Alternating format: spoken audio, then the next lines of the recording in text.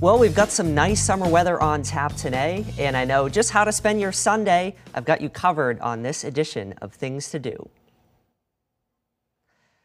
The first event to tell you about today is a summer concert. This is happening in Fairlie, Vermont at the Lake Morey Resort. This is taking place this evening. I want to tell you a couple quick facts about it. So we have Larkin Poe performing at 7 p.m. this evening. The show is planned for the first fairway of the golf course at the resort. There'll be food and drinks available for purchase, some food trucks, and a tiki and clubhouse bar open as well. So 6 p.m. as the gates open up, partly sunny and warm in Fairlie, upper 70s for those temperatures. The concert starts at 7 p.m., mostly sunny and warm in the mid 70s by that point, and later on this evening towards 9 o'clock, mostly cloudy, temperatures in the upper 60s.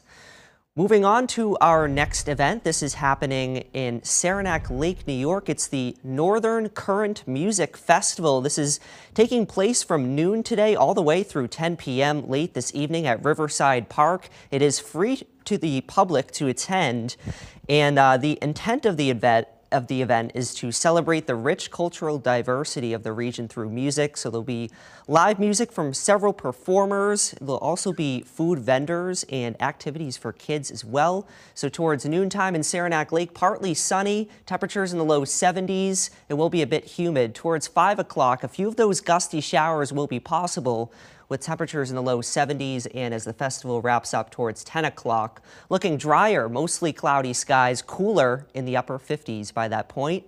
Finally, moving on to the Champlain Valley Fair. I know we've been talking about it for a while. Today is now the final day of the fair. It's day 10 in Essex Junction. So we do have a Pentatonix concert happening at 7:30 this evening, so that'll be cool. There's some fiber arts demonstrations. The livestock barn is open.